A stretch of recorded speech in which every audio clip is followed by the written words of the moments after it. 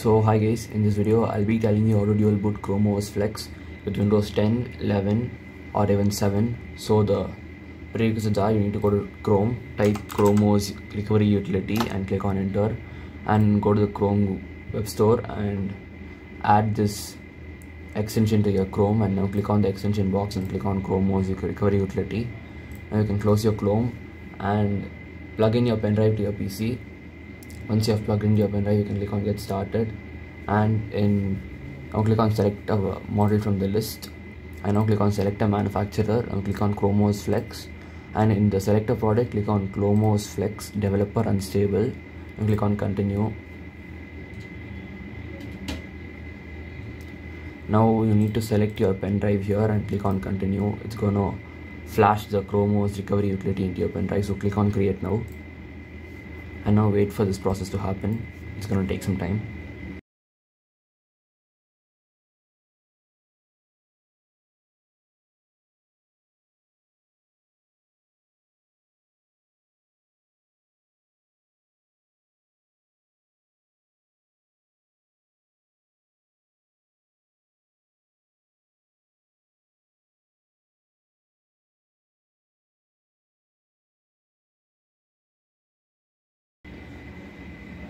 So once it gives you the success message, you can click on done, and you can close everything else, and you can shut down your PC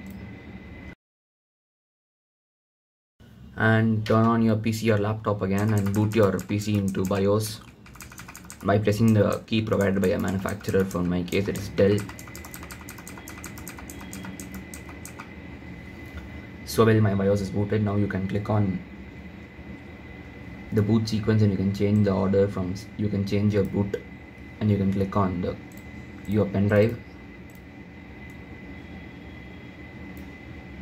and now you can go back and click on F10, which is going to save it, and you will automatically boot into Chrome OS setup screen.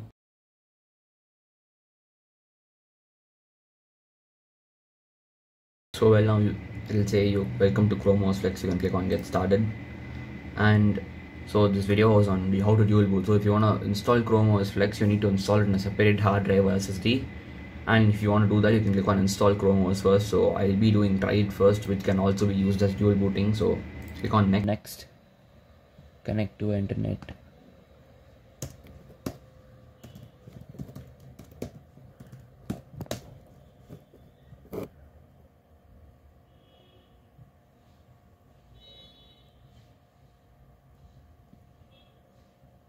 Accept and continue, like next.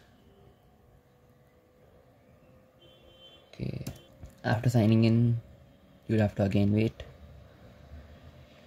You can sync your PC and phone. Accept and continue, loading Google Assistant, so you'll have to wait for this. You can just skip it, since it's your PC, some might not be available. Select a device. Okay, whatever you want you can select. Accept and continue.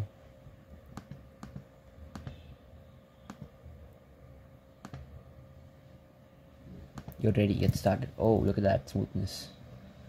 So generally when you boot ROMs from your pen drive, that's gonna be damn slow, and as you can see, this one is so fast.